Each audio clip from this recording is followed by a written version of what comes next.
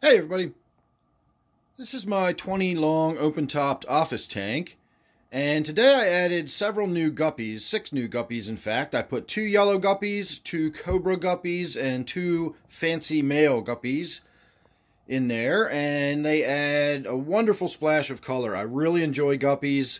I got these from PetSmart because, believe it or not, around here PetSmart has the best guppies. Petco does have some interesting ones, but they're only a few, and they weren't the really bright, colorful ones that I like. And both of my good pet stores that I go to, the House of Tropicals down in Glen Burnie, and another one out in Frederick, neither one of them had very much selection in the way of guppies, and I really specifically wanted guppies for this tank. I didn't just settle for guppies, I specifically was looking for them. And once again, I found really good-looking guppies at PetSmart. But I don't want this video to be about PetSmart or guppies. In particular, I want this video to be about our expectations as fish keepers. I recently got to thinking about this topic. I've been wanting to shoot a video about it for a while now, and it came up again recently when people were suggesting to me different fish I could put in this tank for sort of the specimen fish. I was talking about the possibility of German blue rams. And as soon as I said that and people began explaining to me that the German blue rams really do need warm water, it has to be, we'll say 85 degrees or thereabouts, so on and so forth, I immediately realized that's not the fish for me.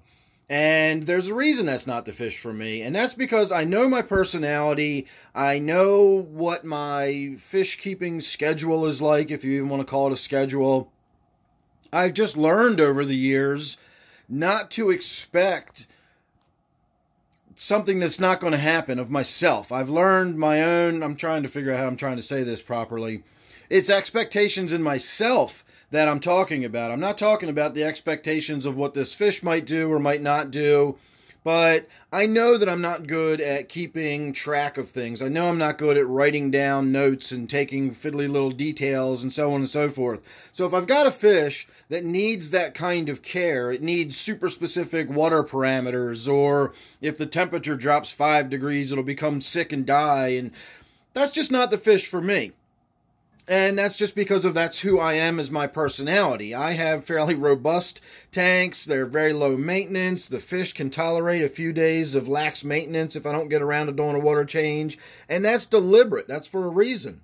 If you're somebody that likes fiddly little details and likes taking notes and writing things down and doing constant water changes and all that kind of stuff, then maybe that is the kind of tank you want to set up. But don't have unrealistic expectations of yourself. If you're the kind of person that likes that sort of thing, and then you set up a tank that requires virtually no maintenance, you may find that you're bored. You need a tank that gives you something to do on a regular basis, whereas I'm the other way around. And that is key to me to happily and successfully keeping fish, is knowing my own, not necessarily even skill set. I understand how to keep discus. I intellectually know how to keep discus. I also know that I couldn't ever keep discus because I'll skip water changes or I'll forget when the last one I did was. And if it's a fish that needs really super low total dissolved solids, or again, if it's any kind of fish that needs any really exacting sort of environment to live in, it's just not the fish for me. I don't get plants that require really specific care. If they don't just live in my tanks, then they don't live in my tanks. I don't put plants in my tanks that don't just live.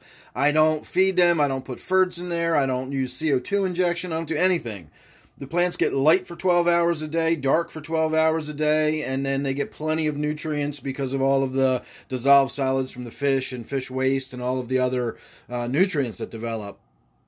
And that's it. I run really, really simple tanks, not because I don't know how to run a more complicated tank. It's just because I know myself and I know I won't maintain those tanks, and it just leads to disappointment. It leads to unsuccessful tanks. It leads to dead fish. You know, when I first got started keeping fish, I went out and I bought a bunch of fancy plecos, and, I went way beyond my skill set. I went way beyond my understanding of, I was 3 or 4 months into the hobby, and I'm buying $90 and $100 plecos, and I flushed a lot of money down the toilet. And over time, I began to realize that that's just not my personality. I'm not somebody that's going to keep these exotic fish that need exacting conditions and so on and so forth. And so I've shaped my tanks around my personality, my skill set. I think of it as my tank personality. It's not only what I like as far as what the tank looks like, but it's a lot to do with how the tank functions. Is it a tank that requires me to get in here on a regular basis and do fiddly little work in the plants? Do I have to get in here and trim the plants constantly because they, rapidly produce, waste and dead growth, or do, whatever it is? If it's going to be something like that, then that's just not something I'm going to enjoy. So if I've got my expectations wrong, if I'm putting a plant in there that's going to require that kind of work, and then I expect to just ignore it the way I do and think it's going to be successful, well, I'm going to be disappointed. And it's not because the plant's not working right. It's because I got my expectations wrong. So knowing ourselves, knowing our personality, knowing our skill sets, knowing how much experience we have in the hobby, and being honest about that kind of stuff with ourselves. I know a lot of us, myself included, again, these are lessons I've learned over the years. I'm not saying this because I'm, imagining it in other people. I'm saying this because I've been there and done that. And when I first started keeping fish, I thought for sure I could keep these fancy fiddly fish. And, at one point I envisioned myself as being, the guy that kept all these little, fancy fish in their basement and having fancy plants like orchids and African violets and all that kind of stuff.